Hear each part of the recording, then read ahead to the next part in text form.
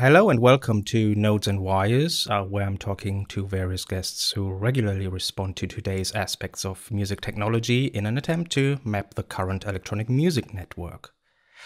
So today I'm going to chat with Dennis DeSantis, composer, sound designer, author, percussionist, and head of documentation at Ableton in Berlin. Hello, Dennis. How are you? Hello. I'm good. How are you? You have quite a diverse musical biography that seems to be roughly divided into two parts.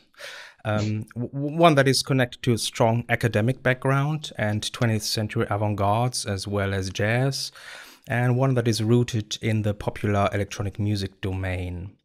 You received a Doctor of Musical Arts degree in composition from the Eastman School of Music, Rochester, New York, and also hold degrees from Yale and Western Michigan University. Among your teachers were orchestral composer Christopher Roos, post-minimalist composer and performer Ivan Zaiporin, and contemporary classic composer Martin Bresnik. And beyond composition, you also studied percussion with John Beck and Judy Moonert, as well as jazz drumming with Billy Hart, which is quite a big name. And you wrote scores for concert music in such classic formats as quartets or quintets that build upon traditional acoustic instruments, the piano, violins, cellos, flutes, clarinets, trumpets, trombones, horns, tubas, saxophones, and marimbas. And amongst your commissioned works are pieces for the Staatsoper Stuttgart and the Carnegie Hall, the latter of which consisted of chamber orchestra arrangement of orchestral music. And at the same time, you worked as a sound designer for Native Instruments, at least from 2003 to 2005, and released and performed loads of remixes as well as house and electronica tracks that feature fuzzy pads, percussive sounds, a penchant for filtered and ethereal sounds, as well as classic 303-ish and 909-ish patterns, all of which have appeared on a variety of labels, such as Ghostly, Global Underground, Cocoon, and Kanzleramt. Now, with such a rich musical background, how did it all start? And when did you become involved in music in the first place? Music was always a big thing in the house when I was growing up. My parents were both sort of semi-professional musicians for a number of years, both guitarists and singer-songwriters, with relatively eclectic tastes. So I grew up listening to a lot of classic rock, but then also Stravinsky was on relatively early. And I grew up near Detroit in the 80s, the 70s and 80s. And this was an interesting time there when electronic music was sort of in the air somehow, in a way that as a little kid, I assumed was everywhere. So I sort of took it for granted that 12-year-old kids all over the world were listening to Kraftwerk on the radio. That wasn't actually the case. It was it was something that was happening in Detroit. There was a very interesting radio scene that was all about finding this sort of new world of electronic music that was starting to happen, both in Detroit and also largely in Germany. And that was a lot of so my sort of listening background was this stuff that my parents would play, and then this interesting radio world that I was discovering that was very much a Detroit phenomenon.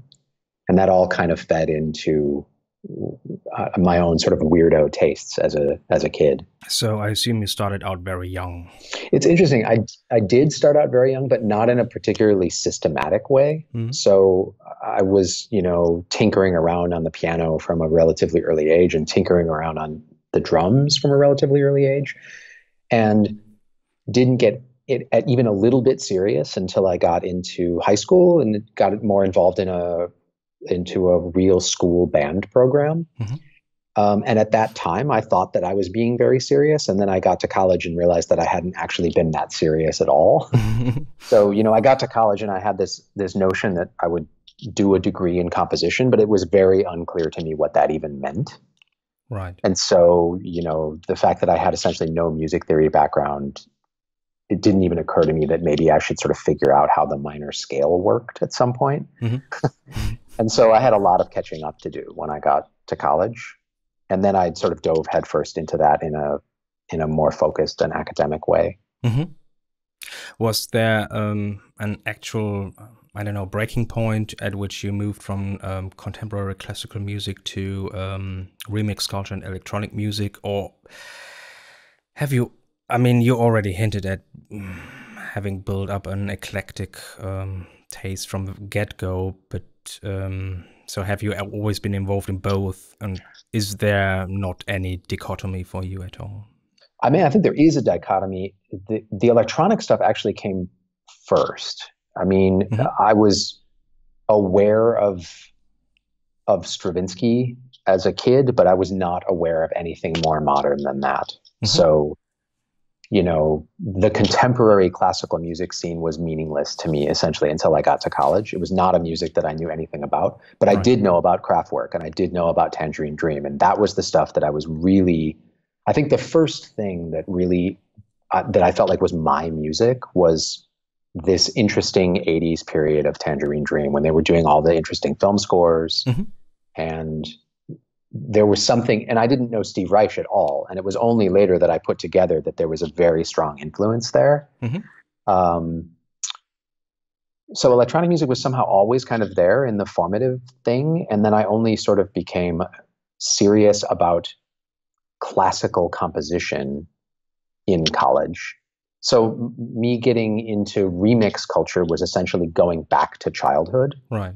And in some ways, this was I think I found myself in this very interesting period when I was finishing my dissertation, where I was like, I don't know, the idea of sending out techno demos somehow felt like an act of rebellion. Yeah.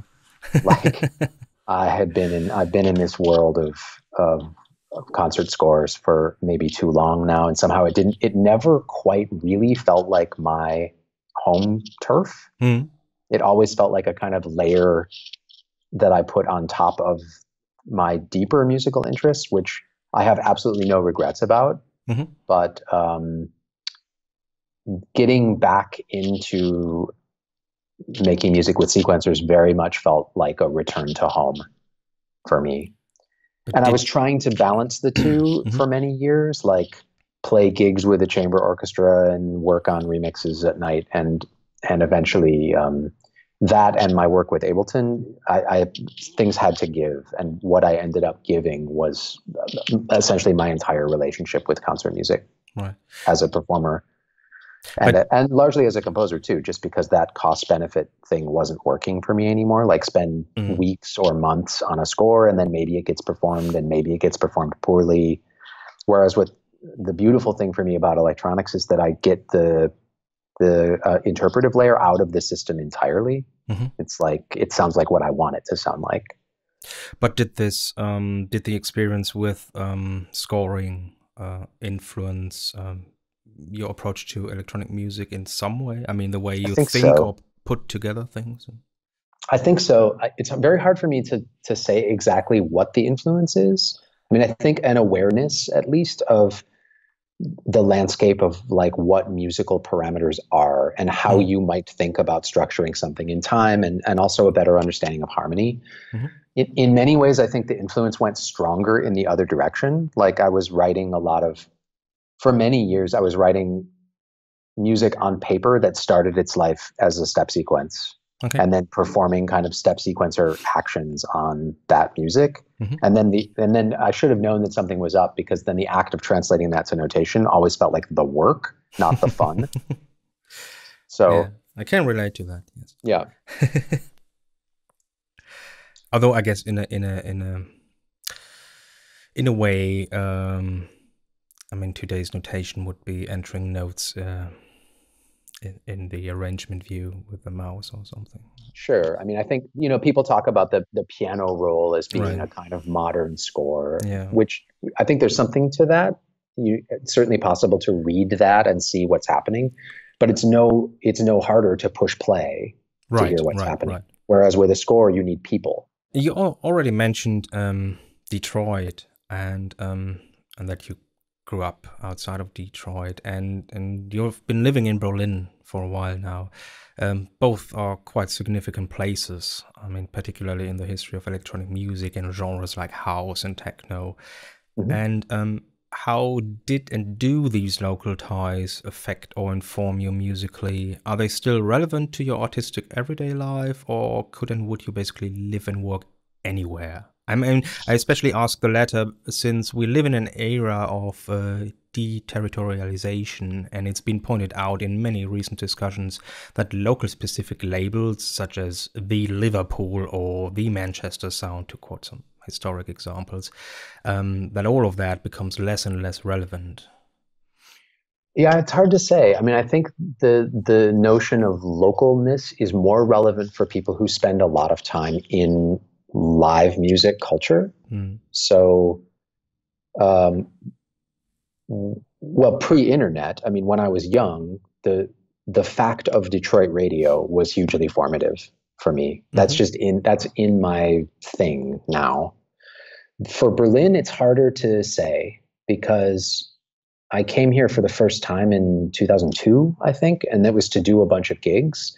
And at that time, I felt very much like part of my musical experience was going out to hear music. But I'm significantly older than that now and have a family and basically never go out.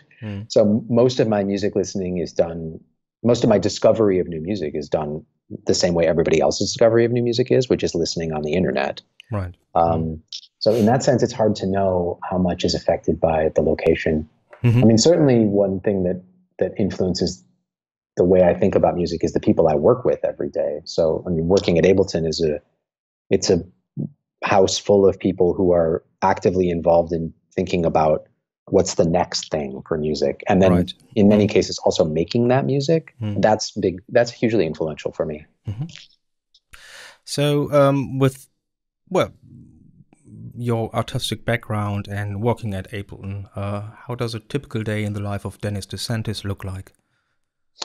I mean, these days, the big project that I'm working on is this this website that Ableton released last year called Learning Music, which is basically a set of interactive tutorials that deal with sort of super fundamental music making, but within the paradigm of the kinds of things you would find in an audio workstation like Live. So instead of teaching you, here's how major scales work, and we're going to learn to read them on the score, it's here's how they work, and we're going to play with them within the context of a step sequencer. Yeah. And this has been really fun, and that's the thing that I spend most of my time on now. You're actually putting the site together, or you're responsible for the content, or both?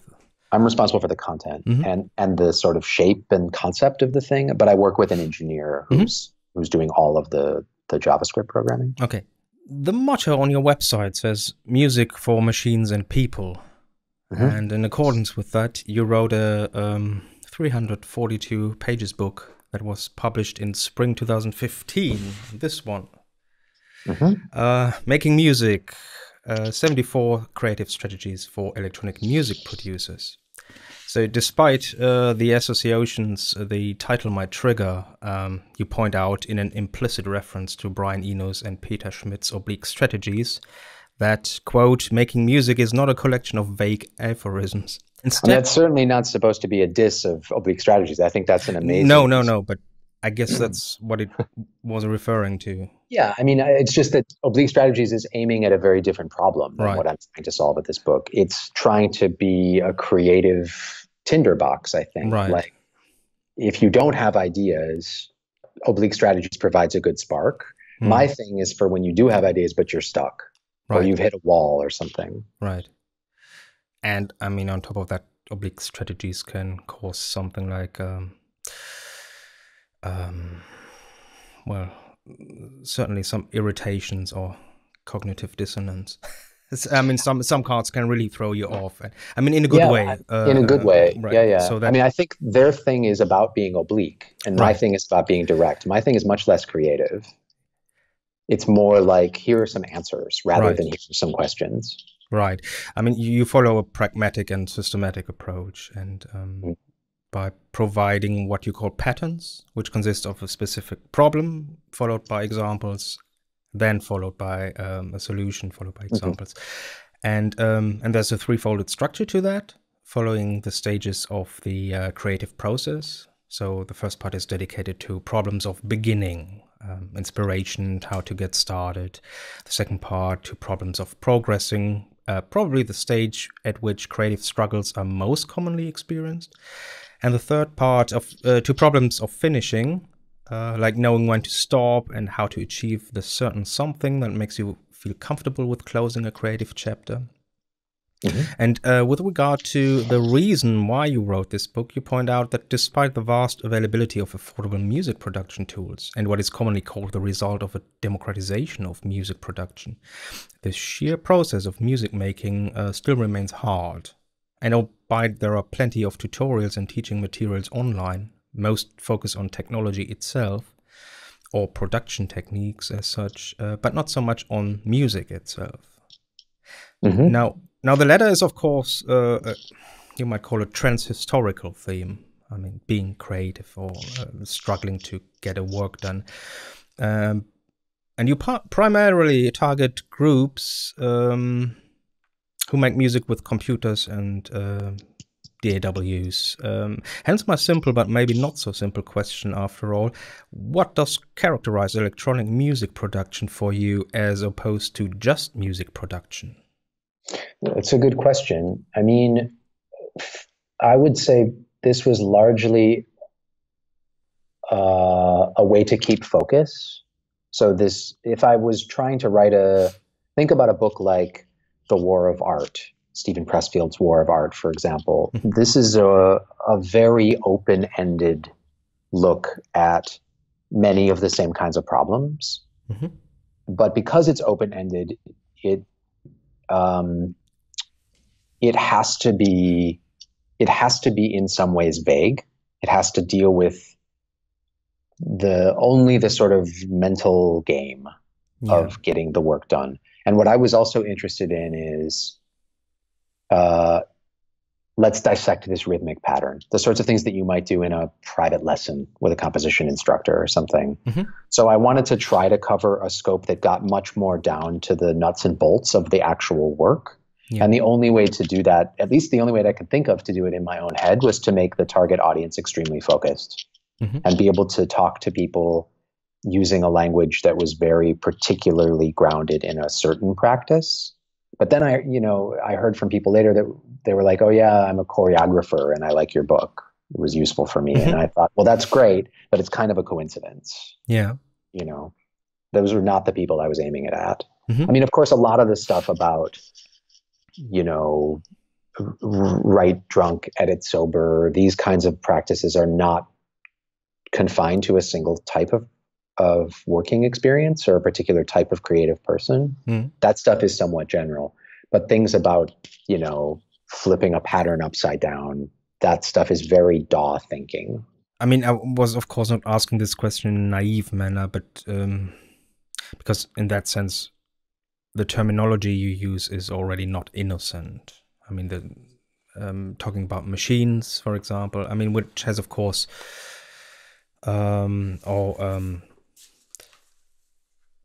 which is a term that is tied to mechanical and automatization context and conceptually to creative approaches like tape music, minimal music. And the term pattern in itself is, which you use methodologically, can either relate it to traditional and in particular rhythmic musical elements, as well as generative or cybernetic context. And I was wondering whether you could say something about that, or how you would generally characterize what makes electronic music production. That's very interesting. I mean, for me, it's less about a notion of a particular kind of, I mean, I think for many people, like an easy read of electronic music is that it's music about loops, because this is the world that's so easy to create, and it's the world that is afforded by so much of the technology. But this is not, I mean, that's a subset of, I guess, what electronic music practice can be. And for me, the thing that is the most exciting about it and the most liberating is that I can do it alone. Is that this notion of that I have the entire spectrum of sonic possibilities available to me without needing to interact with other people. And this sounds like some kind of weird, like, creative narcissism thing, but I think of it as this in the same way that I think of like distance running, for example. Like you could do this as a social thing, but there's also something sort of really meditative and flow state like about being alone with this practice. And I also enjoy distance running. So maybe I'm just the kind of person who likes to get into my own head, but I also really enjoy the kinds of creative dialogues that I can have with machines, because you can ask ridiculous things of them and they will just cheerfully respond. Yeah. Like, no, let's listen to this thing at 300 beats per minute at 3 a.m. for an hour and just see what happens. And if you tried to do this with a session musician, like, you're going to get a terrible bill at the end of the, you're going to get pushback, and you're not going to get the results that you want. And I mean, I think also some of this certainly is grounded in the kinds of musical results that you get. Like, I like precision, and I learned the hard way that if you ask this of people, you get something beautiful and human, but it's imprecise. And it's not because people aren't great players. It's because you're asking them to do something they can't do. I mean, I can't do it. I can't play the way a sequencer plays. If you try to play the way a sequencer plays and you get that together with a bunch of other people, then what you end up with is the Steve Reich ensemble, which is fantastic.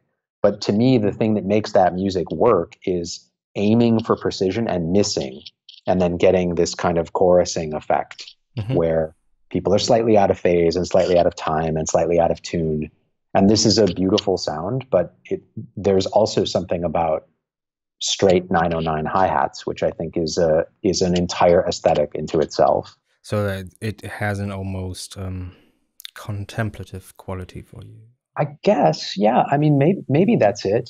Maybe it's like, you know, the old bumper stickers that, I don't know if these were, if you've seen these before, but there used to be this bumper sticker that was like, drum machines have no soul. And Roger Lynn used to. Oh yeah, right, sure. Right. Yeah. Well, I mean, the irony there is not lost on anyone, right? I mean, but I mean, for me, I think they absolutely have soul. They just have a very mechanized soul. It's just a different one. You know, I'm a drummer too, and I love the way human drummers play, but I also love the way machines play. I mean, you even have the opposite. I mean, drummers like Jaki Liebezeit, where everybody would say, well, he's playing better than a machine. No, machine needs he needs a humanizing function to play as bad as a machine. Maybe, yeah, maybe. I mean, I never quite buy that, like the notion that people can play too stiff.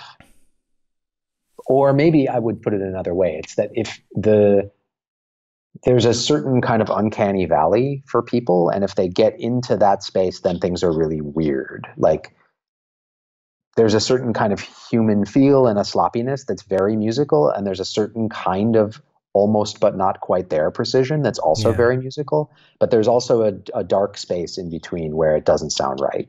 Sure. You know?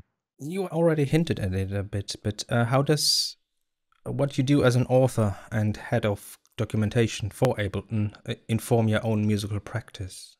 That's interesting. I mean, so the work I did on this book was very much kind of just out of my own head, and it wasn't really about the technology. And then the work I do on documentation for Ableton products is a very different mind space. It's more like, what do these buttons do?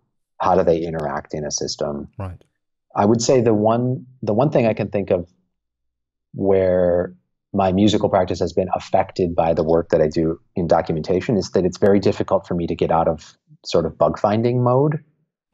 So I might have a free evening and I might be working on music for myself. And what I end up doing instead is submitting bug reports, or like wondering why it is that a thing behaves a certain way and why it doesn't seem to have a design coherence with another thing which feels similar, which is not a very musical Sure. way to interact with the machines at all. So that's maybe like a negative outgrowth of the work. Maybe I should have asked the question in a more precise manner, because what I'm getting at is Ableton Live is not really just another DAW, and I'm not saying that because I'm talking to you now, but it's a production environment that reshaped the sense of how music can be produced, particularly during the past 10 to 15 years. In that way, I think it's fair to say that Ableton Live introduced a paradigm shift in music production, or how we go about it, as it introduced approaches from DJ culture, remix culture, to other musical styles and genres, and something that is usually summarized by the term non-linear means of production. And then there's obviously the whole modular element supported by Max for Live, and being involved in the actual vicinity of the development of this production tool. How does or did that shape the way you position yourself as someone who's active in the electronic music scene? Yeah, I mean, I think I've been using Live as the center of my work for so long that I guess it has taken on a certain liveness. I don't quite know what that sounds like. Some people claim that they do. I don't mean about my music, but I mean about music made in Live. And I think usually what people mean by that is that they recognize the sound of certain devices, right? Which is, I think, maybe a secondary thing. That's not so much the liveness. That's just DSP. I mean, what makes Live, well, for me, what makes Live interesting is like you said, the non-linear paradigm, the notion of the session view, and this ability to improvise with disparate musical elements without having to put them in form. I mean, it sometimes somehow harks back even to what you said in the beginning about classical scoring versus what you do in electronic music. But I mean, what you can do now with Live, particularly in conjunction with the push controller, or well, previously other controllers as well. But if you're in session view, you can actually play the arrangement live. Totally, and it has hugely affected the way I write music. And I mean, if you think about the conventional arrangement model of the mental model of how that works, it's not so different from a score, right? Sure.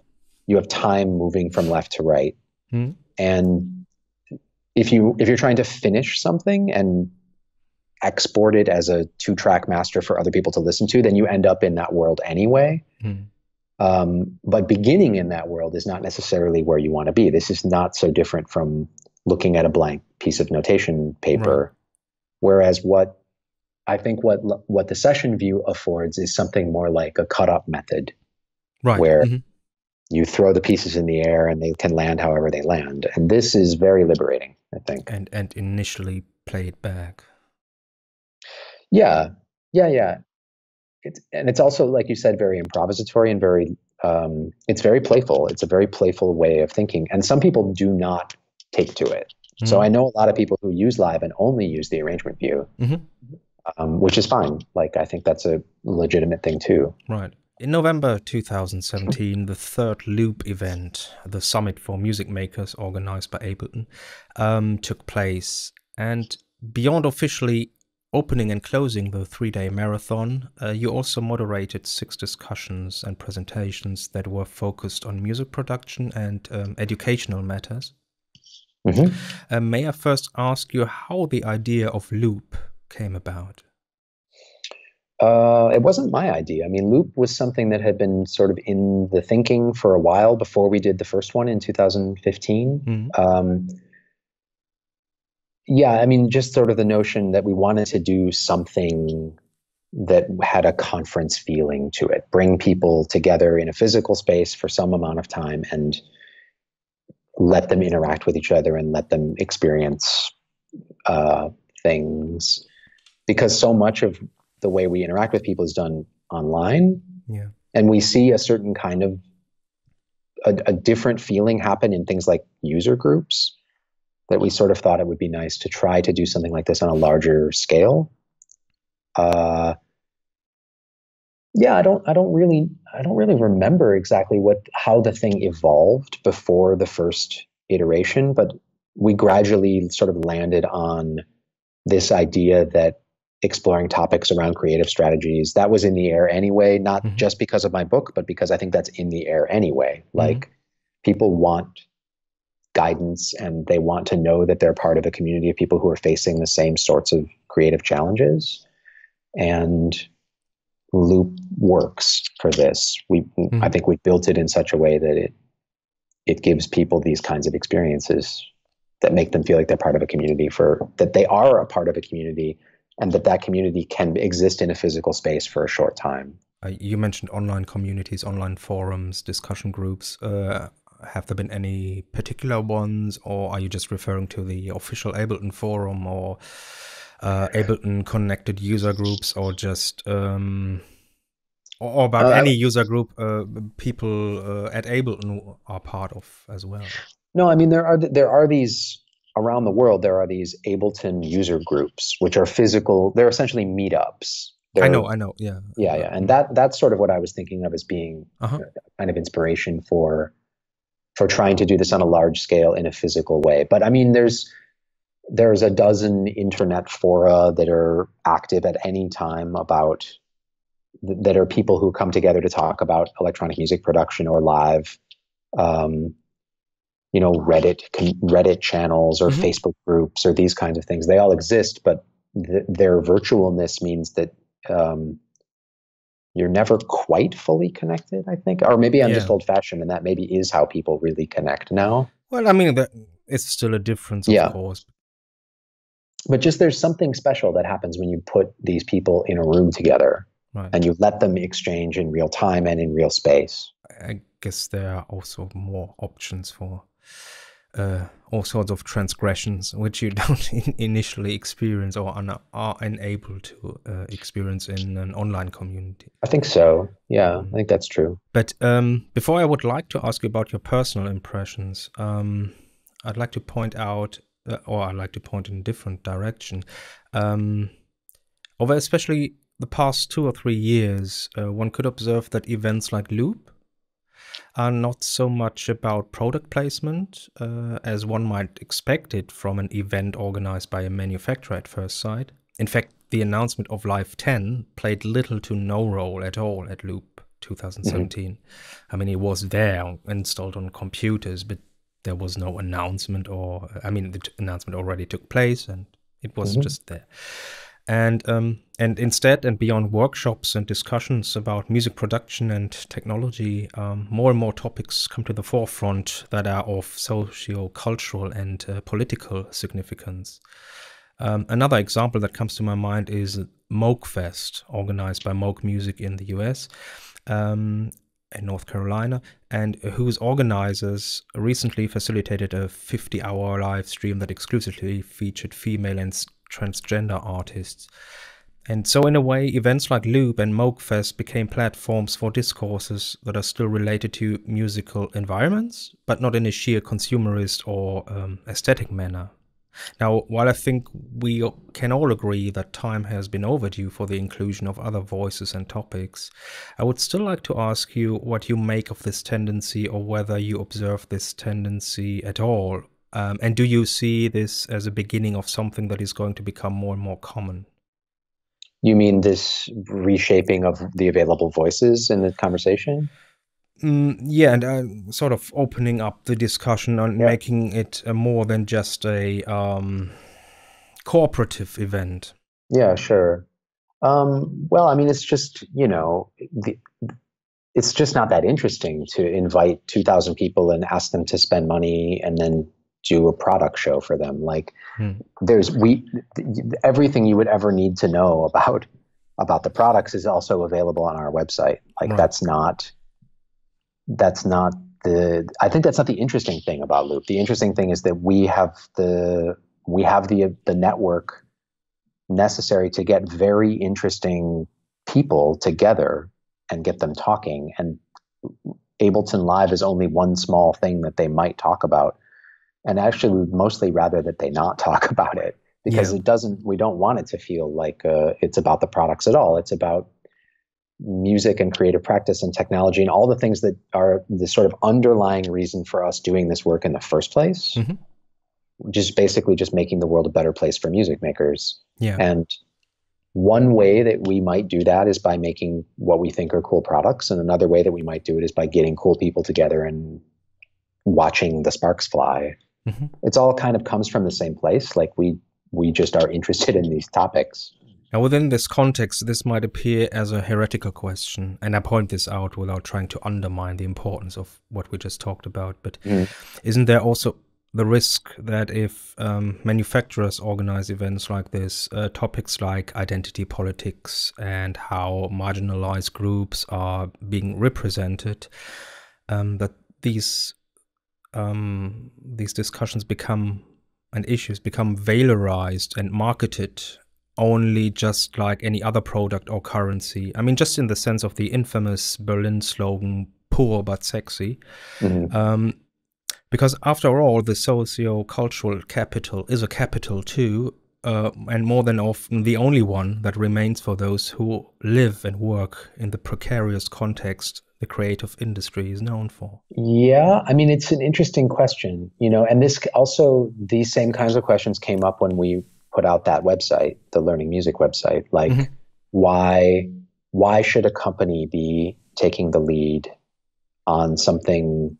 Do we somehow taint the notion of education by attaching it to a brand in any way?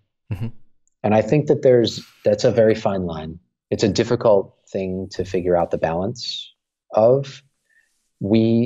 I think we believe that we are doing good, and we try to all the time, and good like with a capital G, in the sense of that we're making the right ethical choices. And the way we often talk about programming for Loop is that we want to briefly create the musical world that we would like to see, rather than the one that actually exists. So, if you go to a festival to hear music this summer, you will see a largely cisgendered white male stage. That's what will happen. Right. So we want to not do that. We don't want to reflect the state of the world as it is. We want to reflect a better one. And I would hope that things that aren't companies, but that put on similar events, would see something in that that's inspirational. Not just us. I mean, also Moogfest. I don't know the way they talk about their work internally, but from the outside, I see the same kinds of values being represented, and I think it's only good. I mean, that's the kind of weird dichotomy about electronic music, or let's say electronic music festival culture, or the whole landscape. And what it is typically associated with, like being progressive and all that, what comes with technology. And at the same time, you still see 90% male bands, and well, with the exception of maybe female artists that have been in the business for a while now, and are not or could be considered as at least hugely established. But even Björk is still complaining about the recognition. Yeah, and I think, I mean, if you look at something like Loop or Moogfest and you say, yeah, that looks like a better picture of what things could be, then the alternative to not having corporations be the ones that are doing that is not having that exist. Right. Which would be, I think, unfortunate. Like, I feel like the world is a better place because of Moogfest than it would be without Moogfest. And so, thank God it exists, Is there anything about electronic music in particular, or the electronic music scene, that caters well to these kinds of questions about how certain groups are being represented? That's an interesting question. I don't know. You might think that it has something to do with some vague thing about technology being more technologically minded, people being more progressive, but I don't know that that's necessarily true. I mean, if you look at, I don't know, startup culture has its own set of weird weird social problems. I don't know. You know, if I was, if I was, I haven't thought about this at all, but now that you ask me and it just comes to mind, maybe it has something to do with this notion that you can do it yourself and that you can do it behind the veil of the screen. Yeah. And if you want to be anonymous, you can be anonymous. You know, if you're a woman and you're on stage, then there's already, you're going to have a hard time in some way. There's going to be a power dynamic problem in some way. But behind a laptop, you could be anyone. And maybe there's the possibility for more empowerment there. Not that people should be hiding, but that the music could at least come out. And that could happen before the person was seen. I don't know if I haven't thought this through, but it feels to me like there's the potential there for electronic music to be a catalyst for the right kinds of changes. A lot of the discussion groups at Loop were also about, well, I guess what you could generally call the question of solidarity and sort of collective movements, or at least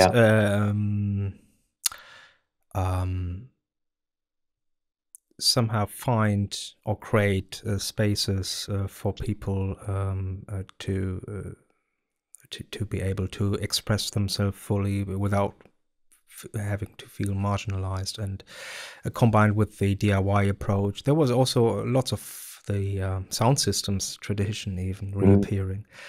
And of course, in the house scene, these questions have also been important already, particularly for homosexuals. And so that's why I was asking whether you think there's anything in particular about, I mean, if you're trying to put on a massive event that needs to seat 200,000 people, then you have a very different level of financial concerns and expectations than a DIY community. And this is why it's so interesting. Like, it's not just that these communities are springing up in order to provide people interesting creative spaces where they can feel safe. It's also a business thing, right? Like, if you look at a collective like Disc Woman, for example, they didn't like what they saw in the state of the way shows were booked. So they became a booking agency. Right. And this is very interesting. Like, the fact that they said, we're not getting these people together in a room to play music for each other. We're creating events for these people to go out in the world and make money. Right. And we're gonna stock those events the way we want to see them. Well, what struck me about Disc Woman is that the sheer pragmatic approach, really. Right. I mean, you could have guessed like political protest or something. I mean, there's a certain activist element to it, but first of all, it's defined differently amongst the group members. So first of all, it's a very heterogenic mix. Every member has her different take on that, and apart from that, it's just about getting things done. And right, that's what I think is so powerful. And you can only do this in a DIY world unless you have massive capital. Yeah. And if you want to put on a Lollapalooza that has those kinds of that has that kind of ethical approach, it's going to be much more challenging. What have been your personal Loop impressions? I mean, what discussions struck you the most, and where do you still see work to do? It's always hard for me at Loop because I have to do so much moderating that I end up mostly only seeing the things that I'm involved in. Yeah. I thought Susan Rogers was amazing. This is a person who has like 5 different world-class music careers at various points in her life. Like, everything she has touched has been gold. And this is really fascinating. And then on top of that, you get her on stage and she just wants to help people. Like, it's this completely humble approach to everything. I don't know. I always use this phrase. It's like we like to get people to loop who have nothing to prove, but yet still prove it. Hmm. Hmm. People who they don't need a stage like loop. They're already sort of enshrined in the world as being people who made a difference, and yet Yeah. they're still doing it. Hmm. Which I think is really, really compelling. And was there any particular event where you said, I would like to see more of that in the future for a future loop? Yeah, I mean, I think I really like the education strand. I mean, partly that's a lot of that is a personal thing. Like, Mm. I'm just interested in that topic, and so it was interesting to go to those talks and see those people and the problems that they're trying to solve and the solutions that they've come up with already and the problems they still face. Hmm. I think this stuff is really interesting. For a while, we've been seeing lots of new developments in the production of musical instruments. So there are all kinds of alternative controllers by now. MPE and MIDI CI have just been accepted to be part of the MIDI protocol. All kinds of small yet flexible, affordable devices, from basically mobile phones to apps. At the same time, we're also witnessing the reappearance of certain instruments in the shape and form of clones. There's also a massive retromaniac movement. And the internet redefined the relationship between manufacturers and customers by means of immediate interaction, basically. And we have an ever-burgeoning Eurorec scene. So all kinds of niche markets seem to leap forward, make a leap forward. As someone who's involved in questions about music technology on an almost daily basis, what are the tendencies that seem to be most significant from your point of view? Or asked in a different manner, as someone who's actually working in the industry, is there still time and willingness to watch out for new developments by other manufacturers, like there is for the common gearhead? Yeah, I mean, you have to do that, or else you can't function as a company. I mean, you have to know what's happening in the world, and then also be able to ideally look a little bit further past and think, well, where is this headed? I mean, my stock disclaimer I think part of what you're trying to ask is that I can't talk too much about what we're thinking about. I mean, I can't talk at all about what we're thinking about because no. it's all stuff for the future. But we are thinking about it, and we're always looking at what the world is doing and where we think that means that it's going. Well, this is not, I'm not necessarily asking you as a representative of Ableton and Sure. What is Ableton going to do, but what you yourself experience or observe as being interesting or significant in some shape or form. On the one hand, you have people that are very concerned with the absolute details of making a thing their own. So you have things like the Eurorack movement or Max MSP or these kinds of things, which try to make it possible for more people to really craft the thing from the ground up. And then on the other hand, you have sort of the exact opposite, where there seems to no longer be any shame or stigma associated with like presets, for example, the way there used to be. And so I don't know, these feel like two sides of of the same coin somehow, like the way people interact with sound. And maybe it's fine that these worlds maybe get further and further apart. But it's an interesting thing to watch, right? People who will never touch a knob, and then people who will solder their own knob. Yeah, I guess particularly in the Eurorack scene, the process has become more important. I think that's right. I mean, but I also think that leads to this sort of unfortunate stigma that like no music comes out of that world, because I don't think that's true. And I think there's this sort of self-deprecating feeling in that community where people are like, oh, I spent $5,000 and it only makes terrible noises.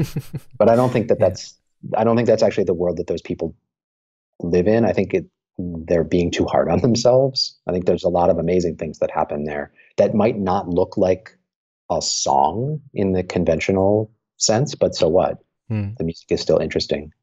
Well, and it's most of the time happening just as they move along, patching something.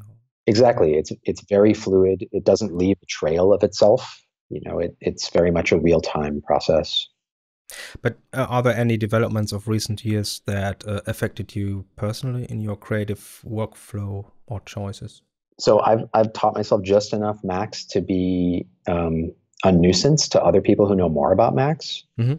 But it's enabled me to build little machines that do the sorts of funny things that I like to do, which often have to do with pattern manipulation. Mm-hmm. So, moving things around within a container in ways that are interesting to me, mm-hmm. and listening to the results. So I'm very interested in the idea. I'm super lazy, and so I like to be able to build machines that will create lots of variations for me and then audition the variations rather than have to move notes around by hand. That feels a little bit too much like pencil and paper. So like macro controls. Well, but not so much for sound, for musical ideas. Yeah. I'm interested in here I have 8 notes. Give mm-hmm. me 100 variations of those 8 notes. Mm-hmm. That sort of thing. That's personally been really interesting for me, and it also it forces me to figure out, okay, how might I actually build a thing that will do this for me, which is also interesting. So I can solve musical problems and sort of scratch my technical itch at the same time. Mm-hmm. How would you rate the influence of online communities and file and mix sharing platforms and the possibilities thereof in terms of collaborations or maybe even further potentials? This all has its good and its bad side, right? I mean, internet anonymity leads to people being terrible to each other in some ways. So that isn't so good for the creative practice. But on the other hand, if you have a particular niche musical or music technical interest, you will find people out there who share that with you. Mm-hmm. And then hopefully they just won't be terrible people. But it's impossible to say. I mean, obviously that's part of the world we live in now, right? Where the internet makes putting these people together possible. And you just hope that they get together for reasons that are helpful rather than hurtful. In this vicinity or elsewhere in technology, is there anything you would like to see in the future? Anything particular? It's hard for me to say without it. I know you want me to talk as a person rather than as a representative of the company, but it's very difficult for me to disentangle those things. Okay. Just because my interests are often reflected in the work that we're actually doing. But definitely this thing about little machines that do funny things to patterns. I think there could be more of that in the world, So aleatory. This sort of thing, or systems, building little systems that use certain simple rules and then make the rules fight against each other, this sort of thing. Is there anything you miss or where you would say, why hasn't anyone done this and that? Yeah, I mean, I'm surprised that there isn't more. I'm not surprised because it's a really hard technical problem to solve, but I guess I'm bummed out that nobody has been able to create perfect source separation yet. So I'd like to be able to throw a Beatles track in and get a guitar part out. Okay. We're not there yet, obviously. So a step further than stems. Yeah, I'd like to be able to get it out of the 2-track mix. Yeah. But I don't think that's going to happen anytime soon. Is there anything you would like to add? I just think it's good that these kinds of conversations are happening and that people are thinking about ways to do more interesting work and also ways to do more interesting work with other people. I know I spent the whole first part of this talk talking about how much I like working alone, but you don't want to do that all the time. It's really nice to be able to come together in a loop-like way and then say, well, what are you working on? Oh, what are you working on? Oh, well, maybe we could work together on this. This sort of thing I think is really valuable, and it's also not new, but it's nice to see it happening more. That's a very good last word. Meeting actual people in real places. Mm-hmm. Yeah, it's never going to go away, Yeah. All right. Well, thank you for taking your time. Thank you.